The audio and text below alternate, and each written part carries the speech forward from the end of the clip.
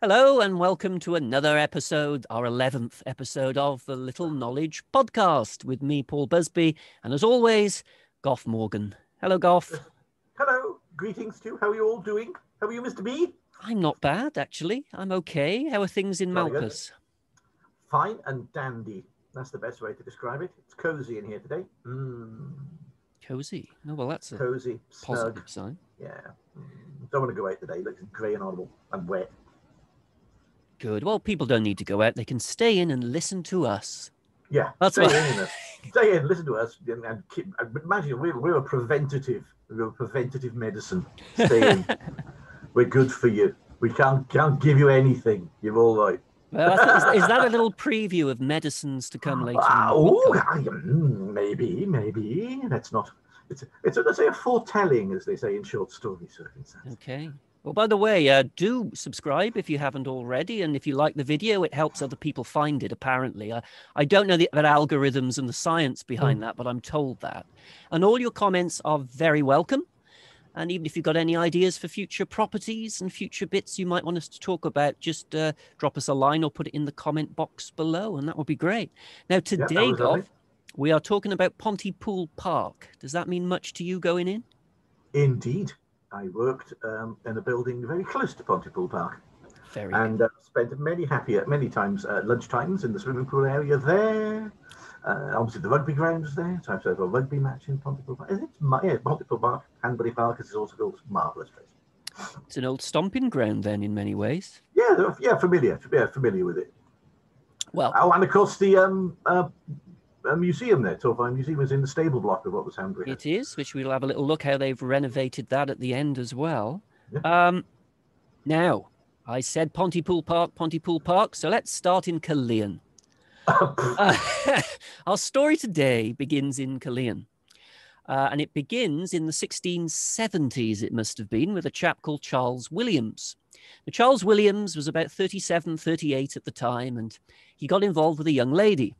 And it appears that his cousin took umbrage at this. Whether they were after the same young lady, I have no idea. But it ended in a duel, where, as the legend says, Charles Williams killed his cousin and had to flee the country. And he fled, so the legend says, all the way to Smyrna, where he was involved as a fig merchant, or possibly a silk merchant, trade in with Turkey, trade in with Russia. And there he was.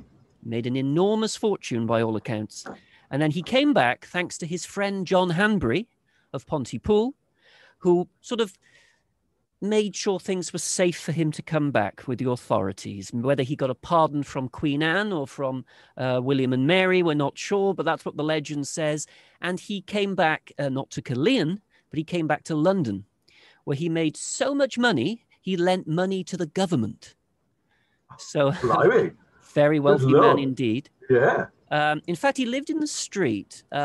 His neighbour was Grinlin Gibbons in London. Oh, yes. Grinlin Gibbons. They have the same house. Grinlin Gibbons is mentioned in Charles Williams's will. He was a witness to his will. Grinlin Gibbons's house fell down in a storm in 1701. So it's a shame. Oh, God. And it is, apparently, because Grinlin Gibbons was the famous woodcarver. And his own home was incredibly lavishly decorated. We'd done themselves.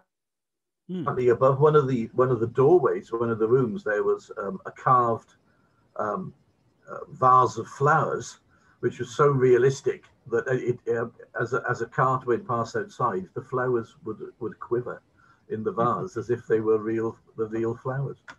Yeah, astonishingly fine wood carving. Yeah, well, his house fell down. Yeah. Unfortunately. On the walls were good. The walls themselves, not so good. Yeah, and on the corner of Bow Street, he lived in Bow Street with Gibbons, and Russell Street, there was Tom's Coffee House, where Charles Williams used to go. Now, he was very rich, exceedingly wealthy. But what he'd do is you could get your post for free in Tom's Coffee House, if you knew the local worthies who would come along, who could have free posts, such as the MPs, so Colonel Vaughan and John Morgan of Tredegar, the Lord Lieutenant of Monmouthshire, would frank his post. So it's like snobbery, really. I could afford it, but the Lord Lieutenant of Monmouthshire is franking my post. So he made a lot of money, Charles Williams, but he never married. Maybe it was his one true love in Killeen, which he never went back to. So he gave John Hanbury, in his will, £70,000 in 1720. Oh, for heaven's sake. On the proviso... astronomical sum of money. Enormous. On the proviso that John Hanbury's son, Charles Williams's godson, Charles, took at some point the surname Williams and added it to his own. So his godson became Charles Hanbury Williams, and that enormous amount of money entered the Hanbury family. He didn't forget Killeen. He set up what became known as the Killeen Charity, which lived on. And of the Killeen Charity? Of the Killeen Charity. And for education, he set up the Endowed School, which is still there, of course. There it is. It's near the Legionary Museum, sort of opposite it. In 1724, the Charles Williams School, Endowed School, was set up. So he's left his mark on Killeen to this day. Now, the thing about Charles Williams, though, that's the local legend, right? That's the legend that people know about this duel. Now, about 40 years ago, somebody set up, did a very good interesting journal article that said, now, are we sure about all this? Because there is no record of a royal pardon anywhere. And in the 1690s, he's in London, not in Smyrna. But there is a different Williams who was a Turkish trader from Smyrna. So did they mix them up? And that's fantastic research. But then they lost me, I have to say, when they said, well, all that's false. Maybe the duel is false as well. Would a 37-year-old man fight for love? Surely that's something a young man would do. And that it was at that point that they lost me. Yeah, no, that doesn't work. And also, I mean, people would duel on the most spurious of bloody reason, as we discovered in a previous episode. So no, I mean, maybe that doesn't hold together at all in the history of dueling. No. So we do know that he did do it with the school. He did give £70,000 to John Hanbury. And I think, and the Hanburys of Pontypool always said there was a duel. He never returned to Killeen, so there must have been a reason. Yeah, quite. So I think maybe Hanbury ironed it out with aggrieved parties, maybe rather than an official pardon from the government. But if he was never charged, there wouldn't have been the need for an official pardon. No, exactly. So I'm pro-duel, I have to say. I think it probably did happen. Well, yeah, there's some reason to say it didn't. And again, and you know, the reason they say it didn't, that doesn't really hold water in light of what we know about the reasons for dueling. So. Great journal article. But I mean, if he didn't make his money from the trading in Smyrna and all that sort of business, then where did he make the money then? Well, when he came home, we know he made a lot with sort of on the London sort of shares and things like that. I see. Stocks and shares. Okay. Oh, right. Stockbroker. Okay, but there are 25 years of his life which are unaccounted for. So there is. He may even have gone to Smyrna. See, who knows? Yeah. But anyway, the school is there, and good old John Hanbury could rejoice at £70,000. He rubs his hands together with glee. That's incredible amount. I mean, that's got to be enormous, yeah. 14 million, virtually, I guess, an estimation, 14 to 21 million pounds. He was a good friend, was Charles Williams. The Hanburys, by the way, were from Worcestershire originally. And they were in the ironworks game very early as the 1570s. The Hanbury family were involved. But their links with Pontypool were slightly later. It was in 1655 when John Hanbury's father acquired a parcel of waste ground from the Morgans in Pontypool, and it had a forge on it. And John Hanbury turned that forge into an ironworks, which succeeded magnificently. And it wasn't just his money. He had a zeal for trying new things, you see. And what he introduced was a water wheel-powered rolling mill to manufacture thin iron sheets. Before that, you had to hammer them with a large hammer. But he produced the rolling mill So what that means is it leads on to tin. So canned goods and tinned goods. It all really comes from the progenitor of all of this, which is John Hanbury of Pontypool. Good heavens. Well. So the British tin plate industry, you could say, starts with this man. I mean, what is tin plate? I mean, it's only iron sheets covered with tin, essentially, originally. Yeah. So it all starts with him. So to keep an eye on this Pontypool Ironworks, which is starting to flourish, he basically sets up the Hanbury residence in Pontypool. So they build Pontypool Park House, and there it is. Ah, there we go. Oh my gosh. So he's not doing badly for himself at all, is he? No. And his first wife brought lots of connections in the industry, but his second wife, Bridget Ascough, did very well. She was a friend and an intimate of Sarah Churchill, Duchess of Marlborough. Oh, right. That's interesting. I thought I knew the name Ascough. I don't know where I've come across it. You may well. Perhaps it's in connection with Sarah Churchill, perhaps. It might have been. Sarah was last seen on the big screen, played by Rachel Weisz in the movie The Favourite of a couple of years ago. Sarah Churchill, yeah. Now, it's said that these gates, which are still there, ironwork, Yes. were given by Sarah, Duchess of Marlborough, to Bridget when they got married. They're known as Sally Gates. Sally, Sarah. It's close enough, isn't it? So these are the original gates. The side gates were made in the 19th century in Blenavon. And they used to separate the house from the stable block, but they were moved in the 19th century. Right. There they are, the Sally Gates. Oh, and by the way, they used to be familiar colour scheme for you, Goff, who knows Tredegar, black, and they were tinged with gold leaf. Yes, I remember seeing that when I was around Pontypool area working at the time. I was surprised to see them this colour. Well, this is the authentic colour when they were first given by the Duchess of Marlborough. Oh, right, good Lord. So, Cadw looked at it and... it was a very the color combinations of that period are very strange to a sort of way of thinking about it today. It looks odd colored, isn't it? It's like an undercoat rather than an actual a top coat. It's very strange. Oh, it really does. But it's but that's if you're in the same circles as the great Duke of Marlborough, and they weren't just in the circles of the Duke of Marlborough. The Duke made John Hanbury one of his executors to his will. Really? So they were certainly in, and just to keep you perky with things like this, there was a suspicion in 1720 that Sarah, the Duchess of Marlborough, was in the middle of a Jacobite plot. Oh, good Lord, yeah. John Hanbury was also close friends with Lord Strafford, who was writing to the Old Pretender. So even in Pontypool, you get the feeling that if the Jacobites had risen up, even the Protestant Hanburys may well have joined them. There's no firm evidence, but the circle that they're in, there is that little bit of Jacobitism going around. They also gave, and becoming an executor of the Duke of Marlborough, Sarah also gave them a service of fine plate, and his wife Bridget was given a set of jewels. So didn't they do well out of the Marlboroughs? Yeah. Of Blenheim fame, of course. You don't get much greater than the Marlboroughs. So everything is booming. I mean, even the stuff that they're not owning or running themselves, they're influencing, such as Pontypool Japanware. Oh, of course. Which was encouraged by the Hanburys. He also was the MP for Monmouthshire in the 1730s when Sir William Morgan of Tredegar died young, and his children were all young. There was a political vacuum in Monmouthshire, and the Hanburys just went straight in there.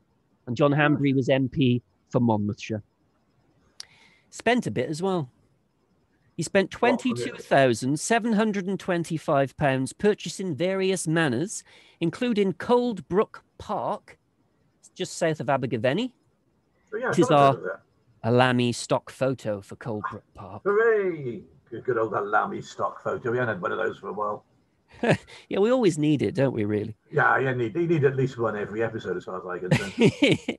And this is where Charles Williams of Culzean comes in again. Remember I said that you could only get that huge amount of cash if his godson changed his name to Williams. Yes.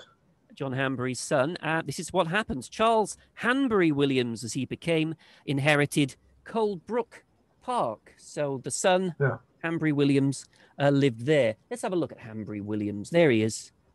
Ah.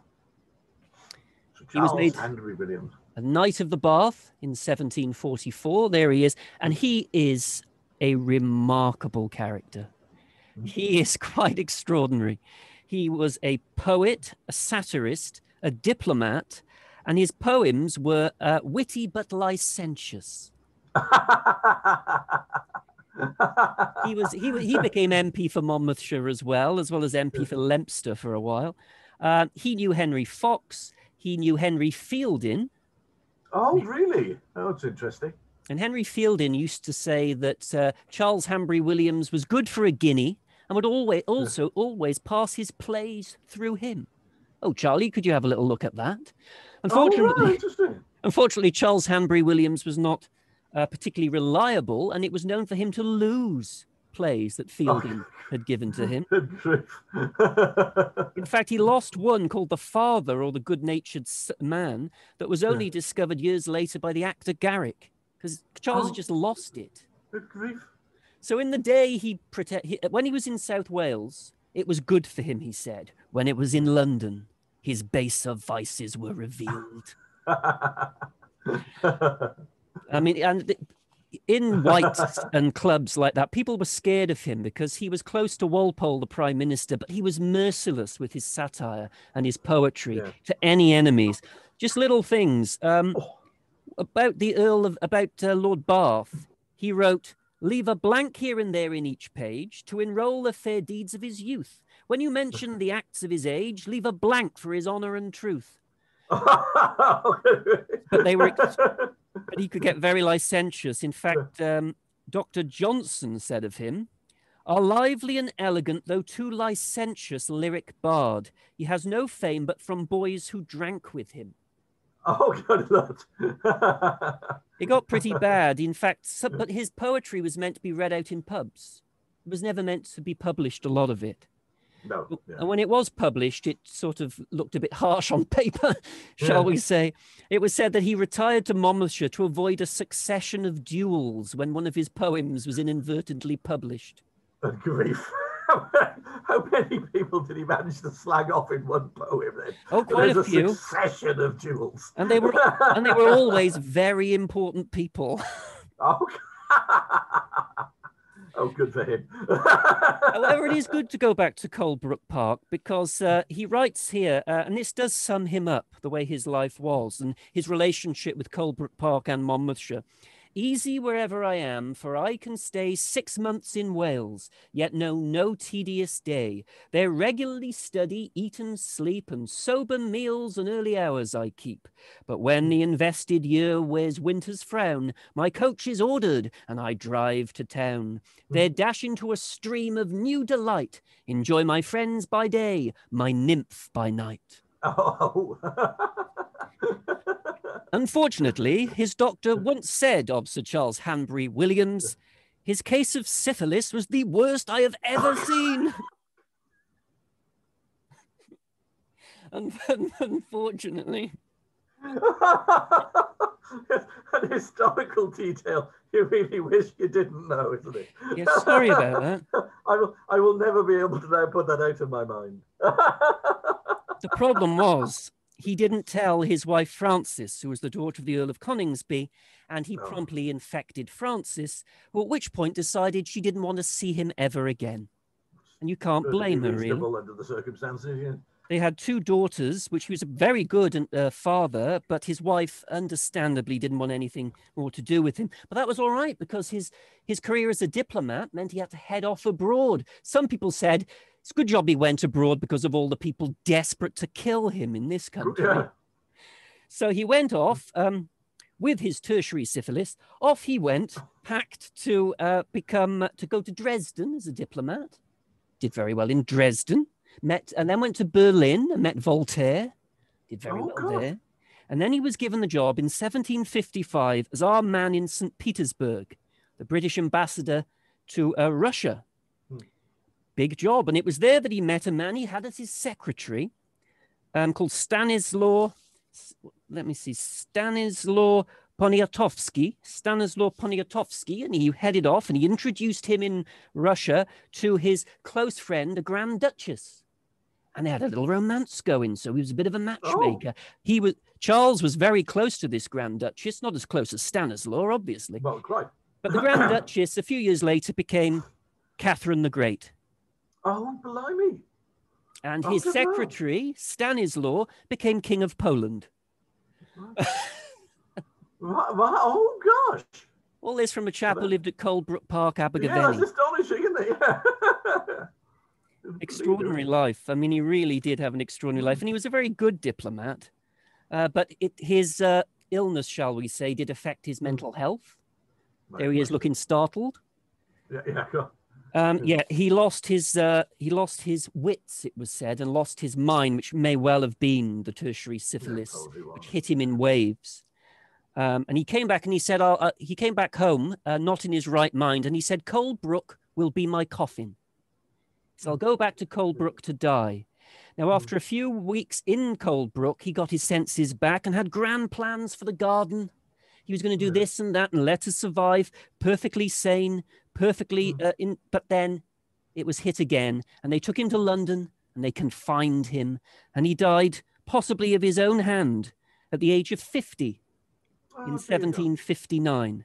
But he lives on because he was such a character. Some of his papers are in Newport Library, others are in Connecticut. His poetry is all over the world. But George Bernard Shaw wrote a play called Great Catherine, and his character, Charles Eddiston, clearly based on Charles Hanbury Williams, he's in that, which means he's in the movie version, Great Catherine, 1968, where our dear Sir Charles is played by Peter O'Toole. Oh, good way! Who do you think could drink who under the table? Quite, yeah. Amazing. But an interesting character.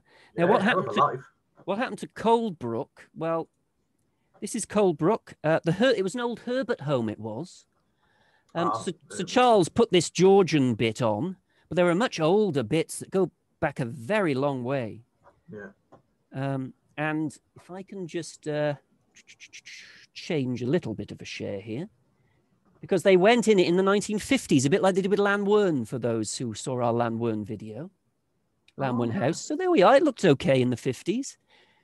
But it's a fascinating house because of the history. You know, it's not just one time period. Yes. I mean, this is much older, this bit, isn't it? Oh, crikey, yeah. I mean, it's a fascinating building. That is incredibly aged. Yeah. Yeah, incredible building. I'm very fond of Coldbrook Park. I think it's, imagine all the history connected to Sir Charles Hanbury Williams and all the people he knew and all the people he enraged. Very pretty house. Yeah, very pretty house. But of course, it's the 1950s, and that's how it looked in the 1950s. So what is it? What is it that we do to it? We destroy it. Oh, gosh. Oh, dear me. It's horrifying, isn't it? Oh. I'm afraid it is. And this, for me, is a greater loss than Llanwern House, because all the history of the Herberts there, all the wonderful history of this incredible man, Sir Charles Hanbury Williams, could be told magnificently there today, couldn't it? But, you know, as you say, Gough, you can't save all of them, but I wish they'd have tried with Coldbrook. Yeah. Such a terrible loss. Anyway, forget Coldbrook and Sir Charles, as diverting as he is. Let's get back to Pontypool. Right. Sir Charles didn't get on with his brother at Pontypool Park, who was a bit more staid. Everyone was staid compared to Charles Hanbury Williams, I think, but there you go. His name was Capel Hanbury. Capel is a name that comes up a lot. It was the name of an ancestral family. Lots of Capels. And his brother, Capel Hanbury, was at Pontypool Park. And Sir Charles says of him, he was a slave not only to passion, but ill humour. He said, always makes me feel a little uneasy that Coldbrook is so close to Pontypool Park. Oh, God. He said, my brother has boasted that he has bought the whole of Caldecott Castle. He said, well, did I expect him to buy just the keep? Maybe a little corner, maybe a little patch. So he wasn't that fond of Capel Hanbury. And maybe, it has to be said without being unkind, maybe the people of Pontypool weren't either. Whereas John Hanbury was known as the father of Pontypool, Capel Hanbury, and we're talking George III's early reign, so Right. early 1760s, and because many centuries later, in 1916, they found a secret cupboard at Pontypool Park House. Oh, They opened the secret cupboard, and they discovered a store of arms consisting of 50 flintlock muskets with bayonets attached, 100 spare bayonets, 5 swords, and they were dated 1761 to 64, so Capel time. It was just in case there was a riot. He had his own secret armory. Oh, how interesting. Hidden in Pontypool Park. The uprising. Good heavens. Put down the uprising, yeah. Yeah, good Lord. Well, yeah, he can't. He must have realised he was not. If you think he's that unpopular, that he's in fear of an uprising. That's quite astonishing. This image here, though, is a little bit later than Capel's. This is, unfortunately, I think the 1830s, when another Hanbury had taken over, called Capel Hanbury Lee. Capel Hanbury Lee, a name I know that means something to you, Goff. Yeah. Now, what you're seeing here is Pontypool spread out here. This is the Church of St. James. This is the town hall that the Hanburys gave to Pontypool. Right. You can see the town beginning to spread around here. Now, Capel Hanbury Lee was the man who gave the town hall to Pontypool. In his younger days, it was slightly annoying to him because when his elder brother died, his mother, the mother, stayed living in Pontypool Park, you see, and remarried. And she loved Capel. She loved her children. However, the stepfather was a wonderfully wicked stepfather. He came from County Kerry. His name was Thomas Stoughton. And Thomas Stoughton, living in Pontypool Park, while the Hanburys at this point were just about still running the ironworks. And what Thomas used to do was turn off the water to stop the rolling mills in the ironworks. And Capel got fed up with this, and he used to go off. So the water supplied the forge, you know. Yeah. He used to go up to his foreman, James Powell, and say, "James, take this iron bar and hit Mr. Stoughton down." James never did. I've got the image that every day, you know, Capel was going, "James, take these pliers and attack his nostrils. James, here's a knife, stab him through the gizzard. James, here's a..." And luckily, James Powell, the foreman at Pontypool, was a wiser man and didn't do any of this. But Stoughton was so bad that when the brother died, he wouldn't allow the body to be brought into Pontypool Park House, because he believed that if the body of the Hanbury entered Pontypool Park House, it would give the body, and therefore those related to it, new legal rights. I'm not sure how he worked that one out. No, not quite sure how you worked that one out at all. No, that's quite bizarre. Stoughton wasn't going to take the risk, obviously. No, quite, no. So he stopped the cortege coming in. Oh, gosh. When Capel eventually took over the house, Stoughton and Capel's mum lived nearby where that church now is, near there. And it was known as the House of Spite.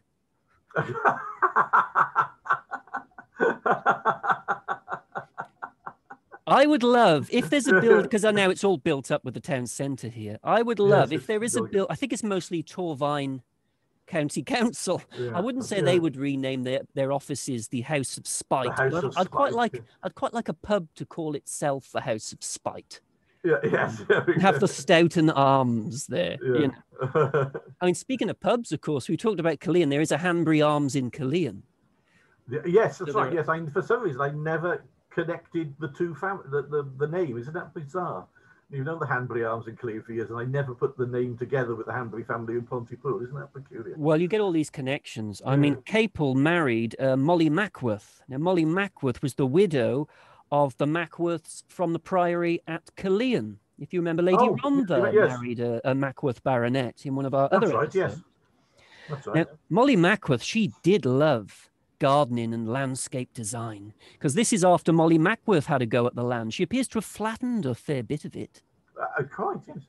So she did quite a few things, Molly Mackworth. For instance, she quite enjoyed the grotto, which is in Pontypool Park. Yes. The grotto is 700 feet above sea level. So to get there, you do have to go up a bit of a hill, the grotto. And it's coloured glass you see here. Now, in all honesty, this probably started life under old John Hanbury as a summer house, way back in the 1700s. Yeah. That's probably where it started. But Molly certainly altered it. Now, there are two legends about this, that Molly met a hermit in France and said, you can live on the Pontypool Park estate as long as you help us build it or rebuild it, I think, in the 1830s, and add shells to it. Molly Mackworth loved collecting shells. Oh, right. Now, it's either that or they put out an advert for a hermit. Yes. Guardian media page. Wanted, hermit. A sort of ornamental hermit who would sort of live it's there. It's a bizarre idea, isn't it? That the idea that you got somebody to dress rather raggedly and live in your grotto, just so you can see you floating around the estate, official hermit. It's a bizarre setup. But when money is no object, you can do anything you like, can't you? Really, so everybody wants to do it. It's easy living, really, isn't it? Yeah, I guess it was. I mean, later years after it was Edward VII, it was said picnicked there. So your favourite king, Edward VII, Bertie, picnicked there. It's amazing. No, I mean it's pennant sandstone, and some of the things inside are real stalactites taken from caves in the area. So it's it's a great creation by Molly Mackworth. So if we look inside, I mean, wow. Oh yeah, I've seen some pictures of the interior. I haven't actually been there, but I've seen the pictures. They're fantastic. Do you notice this colour, Golf? Oh yes. Again, they stripped back the colour on there, and they found that this, the same as the Sally Gates, was the original colour. They did love that sort of drab colour, didn't they, back in the early 18th century? They've done a very good job on that, haven't they, to actually recreate these colours? Yeah, it was wonderful. It was restored in 1996, the grotto. But I just love the idea of a hermit knocking about in there, really. If anyone goes past, if there's a house party at Pontypool Park House, Capel's there, he just sort of waves from a top. Who's that? Oh, it's just the hermit, our ornamental hermit. Yeah. It must have been that. It's a very cold little spot, though, that grotto. I don't know whether there was a fireplace or a fire within it. I believe there was. It's very nippy at the moment because, again, there's no electricity, no natural, no sort of fire sources and stuff. Because I remember somebody doing a poetry reading in their poetry competition years and years and years ago, and you had to take up gas lights and lamps and stuff, and it was bitterly cold. Breath was frosting out. So it must have been, there must have been some form of heating if there was a poor, straggy little hermit living in there. Yeah, we don't know if he was, but that is two of the legends that people say. Now, also Molly had her eye on the Folly. Oh, the Folly, which is there as well. I mean, I quite like the. Now they believed they were building on the site of a Roman watchtower. But right, I say, not entirely sure whether the evidence bears it out, but that was the idea. Now, original Folly may well have been built in, again, John Hanbury's time, but originally it wouldn't have had any kind of levels at all. There weren't floors in it originally. It's only in the 1830s when Molly Mackworth got involved that the floors were put in. You see, the idea is it's almost of esteem if you can build something 1,000 feet above sea level. Oh, yes. So they build this, but they fall actually about 20 feet short, annoyingly. Oh, right. Right. It's a bit of a shame. It is a major landmark. You can see it everywhere. Unfortunately, that was a problem in the Second World War.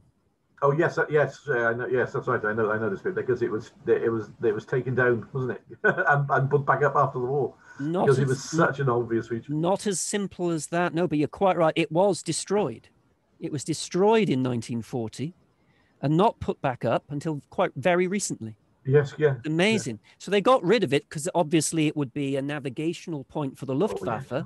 It makes sense. But it took an awful lot of fundraising, £60,000. And I like this, 175 tons of dressed stone from a recently demolished primary school was donated in the 90s. Oh, right. Oh, gosh. And all kinds of people got involved. And eventually it was opened by Prince Charles reopened by Prince Charles in 1994. Oh, right. Sort of rebuilt rather than restored. Yeah, I didn't realise it was as recent as recent as that. Well, I say recent, it's still 25 years ago, but I didn't realise it was as recent as that. I thought it was being put up closer to the wall. Well. No, but you can get there, of course, if you are actually going through farmers' lands. So you've got this sort of trail which leads up, and it's a great view from the folly, isn't it? It's absolutely fantastic. I mean, look at that. You know, Pontypool Park is a wonderful asset. I mean, it's 158 acres, you know, for the people of Pontypool. And with so much history, I mean, a lot can be done with it. I mean, it's not just the rugby ground and the bandstand and the skiing, you know, the skiing. Oh, yeah. There's a lot more to it. I've skied down that when I was a young man. Oh, wow. I went skiing to, I went skiing to Austria and won a bronze medal with the school. And then when we came back, we went down the dry ski slope. You could have been our Eddie the Eagle of that era. Yeah, I wasn't very good. I'm good enough to get down Pontypool skis. Now, unfortunately, Molly Mackworth did a lot, but I'm afraid they didn't have any children, sadly. So when she died in 1846, Capel remarried. And what was her name? Emma Rouse, I believe. Emma Rouse. Yeah, Rouse. That's another name that pops up in some of our podcasts. And he does have children, although it was very late for his son. Daughters appeared. And he had his son at the ripe old age, his son and heir, at the ripe old age of 78. Thank goodness, I didn't realise that. Thank goodness for nannies. Yeah. It's like that old line about Charlie Chaplin, isn't it? Oh, he had a child in his late 70s. Yes, but he was too old to pick it up. Let's have a look at him. There he is, Capel Hanbury Lee. Yeah. Useful chap. Donated. Now, by this time, they've got rid of the ironworks from Pontypool Park. And they're not really in the ironworks game as much now. So he's become a sort of he's the Lord Lieutenant of Monmouthshire, and it's that sort of local grandee. But a very likable man and a very, very generous one. But like I said, he was 78 when he had his first son. So he lasted a long time. He was 85 when he added and doubled Pontypool Park House in size. Gosh. A lot of what you do today is from Capel Hanbury Lee. He's called Lee because, again, there was a relative, Lord Lee, who said, my nearest of kin, through the Tracy family, the nearest of kin, I will give £20,000 if they change their name to Lee. And as the Hanburys always do, give us some cash, call us what you like. It's like sponsorship. Yeah.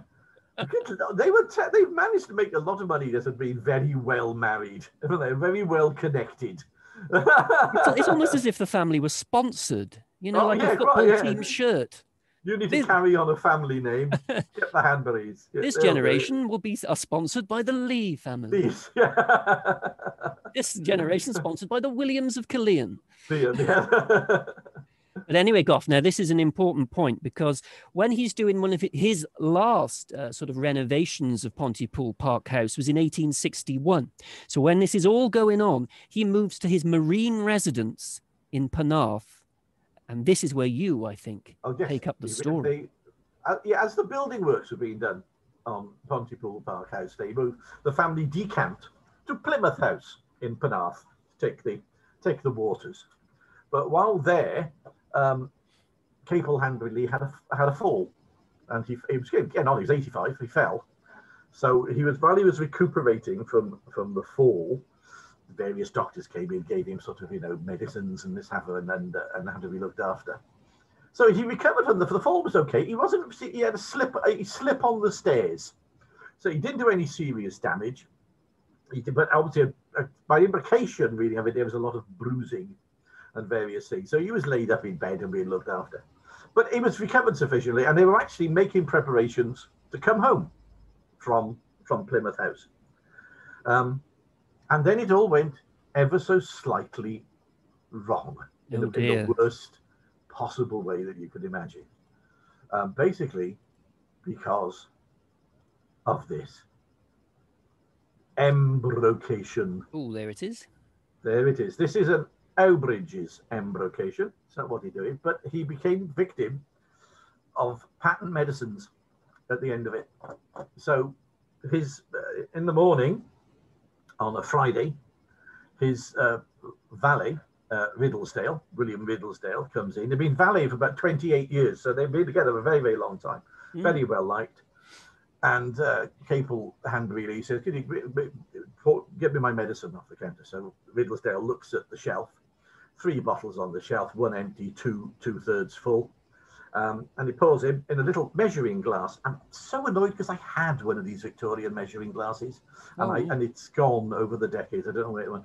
All marked, they were basically little beakers marked in tablespoons. So he pours in 3 tablespoons of the medicine, gives it to Hanbury Lee. Hanbury Lee takes a swig, immediately spits out 2 tablespoons worth, saying, "I think you've given me the wrong medicine." So, so Ridderdale goes back to the shelf and rather ominously saying, "At this point, I put on my glasses." Oh no! Oh no! God. And because Riddlesdale had the valet hadn't been responsible for giving me his medicine, either Mrs. Lee had done it, Mrs. Hanbury Lee had done it, or a woman who was a sort of nurse, whatever that means, a sort of nurse. Right. So he puts his glasses on, reads the bottle, and discovers it is in fact Hawkins embrocation, external use only. Ooh. And these are patent medicine. Now, I was trying to find if there was something existing for Hawkins embrocation, but not. But I've actually managed to find this. This is the advertisement there. Elliman's universal embrocation. These were patent medicines. At the time, medicine replication and pharmacy seemed to be very, very, very sparsely regulated, if at all. This game predates any form of sort of National Health Service or NICE or all these sort of things. And crack medicines, they said they were cheap poisons for the poor. Palatable poisons for the poor was one of it. But even these were advertised in the back of local papers. And so people, even the well-off, the rich would get, a bottle of this if it was considered to be good. There was generally always a branding for someone. This is a little bit later. It's a lady on bicycling. And you see embrocation for stiffness, aches, sprains, and bruises. And it's like the wonderful thing. I will have, or I will have none. And I love the wonderful calm look on her face as the gentleman runs upside down. She's not really fussed about it, is it? It's just like, yeah. But evidently, so this is what was being applied, should have been applied to Hanbury externally from his embrocation bottle.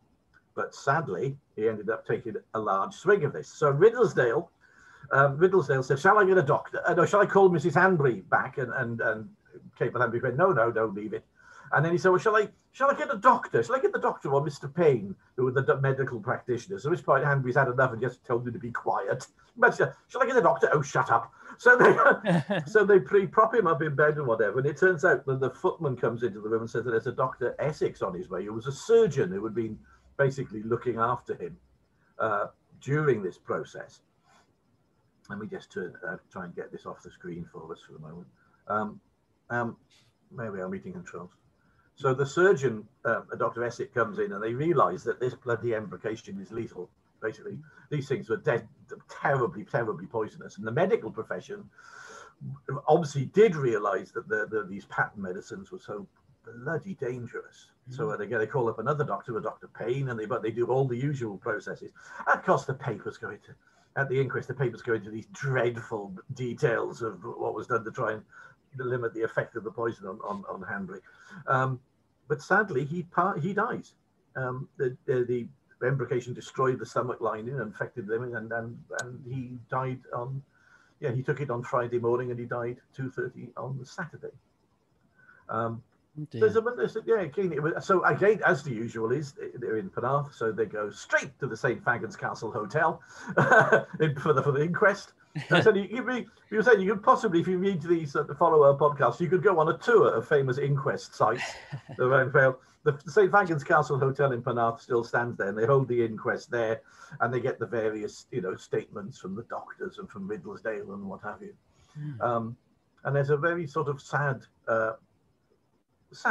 comment, shall we say, from at the end of it all. Let me just see if I can find the little quote. Basically, the inquest said it was clearly an accident. It was it hadn't been done. The Riddlesdale was not talking, was culpable, but not culpable in any way. And he says that the greatest sympathy is felt for the unfortunate man whose sad but innocent inadvertency occasioned this terrible calamity. he has, we understand, been ever since in a state bordering upon distraction. So Paul Rivendell was really appalled. No, was really gutted because they were very close. Now that was the Western Daily Press. But the other reports that we have actually comes from the dreaded Monmouthshire Merlin, or as I like to think of it, that oleaginous rag. And it says, oh dear, the deplorable mishap which closed the Lord Lieutenant's life loses none of its poignancy from the circumstance that his extreme age rendered it impossible that he could, in the natural course of events, have survived much longer. Oh, that's all right then. Ooh. So basically, he was 85. He probably wasn't going to live much longer. But the fact that he was poisoned didn't really not in the future. That's a little cold, isn't it? A bit cold-blooded. Very cold-blooded, as well as sort of fawning all over them. They're that cold-blooded. But there's a very interesting little sub-story which comes out in the inquest, but isn't really picked up upon. The whole reason this mishap happened with the embrocation was, for some reason, Mrs. Lee, Mrs. Hanbury Lee, had said to Cable Hanbury, "You've got to stop taking this medicine now. That's enough. They don't take any more of that medicine," because the doctors were only treating him by essentially what we would have thought of painkilling medicine. Right. So they maybe being an opioid, maybe something like that, but it was a painkiller. So same as like today, if you have a thought, we'll take paracetamol and ibuprofen, whatever. But they say they had given him no external treatment at all. So they were perfectly just basically giving him what would have been painkillers. There, for some reason, his wife said, "You've got to stop taking those painkillers." And they must have got the patent medicine themselves, the embrocation themselves. So she must have known he was going to do something. He was going to take the medicine. So in order to stop him taking the medicine, she took the bottle. So the only bottles that were left on the shelf were the embrocation bottles. And of course, Riddlesdale didn't know because he'd never given him his medicine before. Or had his glasses on. Or had his glasses on. He didn't have his glasses on, and he didn't know that they weren't the medicine bottles. Well, yeah, and of course, Cable Hanbury, his wife was perfectly right. As soon as she went out the house, he was going to take his medicine, despite the fact she told him not to. Well, it's a terrible thing. He went out. It's a simple accident. Yeah. He went out with a massive funeral. I mean, enormous. Estimates of 15 to 18,000 people. There were 27 mourning coaches. And quite frankly, the list of people there are a who's who of our podcast. I'm sure they didn't do that deliberately, but there was the Reverend Sir Charles Salisbury of Llanwern House. There was the Reverend Thomas Prothero of Malpas Court. There was Alexander Rolls of the Hendra family. And the pallbearers were Lord Tredegar, Lord Llanover, Colonel Tint, Kevin Nabley, John Arthur Herbert of Llanarth Court, Octavius Morgan of the Friars, the Reverend Augustus Morgan of Macon, Godfrey Morgan and Frederick Morgan of Tredegar and Rupera Castle were both there, and there was Clither representation as well. So basically everybody that we've talked about went turned up to Hanbury's funeral. Good Lord, isn't that incredible? But as for what happened, because he had this boy, of course, if you remember. He had this child. Who must only been about seven or eight. Exactly so, who was 7 or 8. And he eventually then did become heir. Sorry for the sides. This is the best photo I could find. There he is. He's the last one to live at Pontypool Park House. Oh, right. He was the last one. And guess what his name was? We'll call him John. And you know why we'll call him John? Because his name was John Capel Hanbury. John Capel Hanbury. They loved their capels. Yeah. He was the man who knew Edward VII. They were into racehorsing and shooting and things like that. Oh. Now, he gave the land for Pontypool Hospital, Pontypool Library, and the Westmont Grammar School. But you get the sense of things going away at this time, of things winding up. And indeed, in 1908, he left Pontypool for his health. He went to Scotland. By 1912, the house itself was leased to a Roman Catholic order of nuns, the Sisters of the Holy Ghost. Oh. And for a while, there it is. It was a convent for a while. Yeah. In 1920, the 158 acres of land of Pontypool Park was sent to the council's control for £11,000.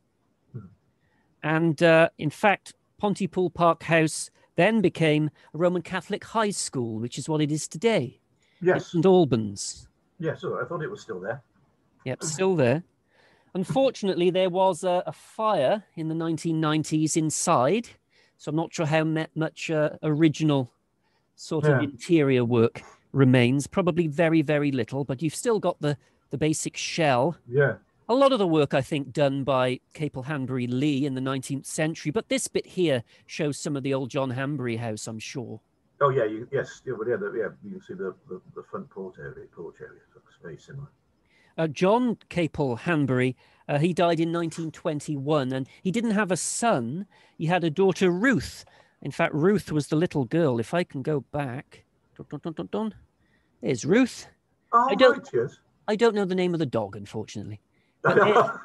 There's Ruth Hanbury. Sadly on that, Busby. I am sad. Sadly, I'm very disappointed with it. I know, but she married a General Gerald Tennyson, and their son was a man that we've talked about, Sir Richard Hanbury Tennyson, who lived, and the family still live at Clither Park.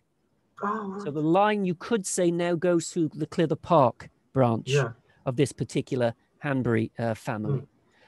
So as we said, it's St Albans School, and we've talked about what's in the grounds. Now, one thing that is interesting, very close to the house, is this. And this is the ice house. Oh. I don't know why it's so close to the house. Llanwern House had and has an ice house, though it's mostly filled in now. But it's not just that it's here. It's very curious because it's a two-chambered ice house, which I've never heard of before. No. See the plans? It's a two-chamber ice house. I'm not sure why they needed such an innovative ice house so close to the house itself. Not entirely. Do you think it's a repurposed building hanging over from an early industrial use that was then turned into an ice house? Repurposed into an ice house? I've got no idea, but it is odd, isn't it? It does look odd, doesn't it? Those chambers look peculiar, don't they? Yeah. Maybe we'll have an expert in ice houses who can let us know in the comments why. Maybe those something about early industrial processes and see what was there. Well, possibly, yeah. And this is the stable block before renovation. I recognise that entranceway. Of course, the stable block today is Torvine Museum. So, yeah, Torvine Heritage Museum. The ice house is up here. It's very close to the actual house itself. Yeah. So it lives on. I mean, they've got that wonderful facility, Pontypool Park, and you could say the Hanburys, like I said, live on at Clither. Yeah, right. Yeah. The family is still persisting. I think they are. Yeah. So they were a colourful. They just need to marry into somebody else and get another major donation, and they'll be fine. That's how it works for them. Yeah, they can change. Yeah, they need to marry in to get back. I think then they can change their name to something like Abramovich. Yeah, yes. Hanbury Abramovich. Hanbury Abramovich. I mean, Sir Charles was ambassador in St. Petersburg. It does fit very nicely, of course. So it could work out well, I think. Sits together well, doesn't it? Now? So that was Pontypool Park. It was a nice little jaunt. Very interesting. I didn't realise how. Yeah, particularly the 1700s part of it, I didn't realise. The 18th century characters were really fascinating. I knew a little bit more about the 19th century ones, but well. Yeah, and I still think I must have to try and look up some of his licentious poetry later. It's easy to find. It's easy to find. Yeah, it's all over the place. Charles Hanbury Williams's poetry. Oh gosh.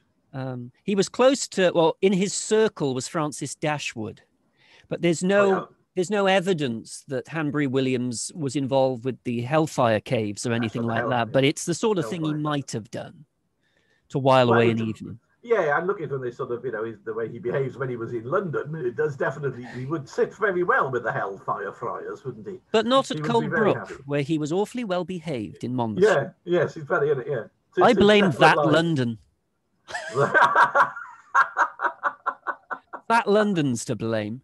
That London's the problem, yeah. Anyway, so thank you all for watching. Do like, share, and subscribe, and we will be back fairly soon, I think, with our next one. So thank you very much. Bye-bye. Ta-ta.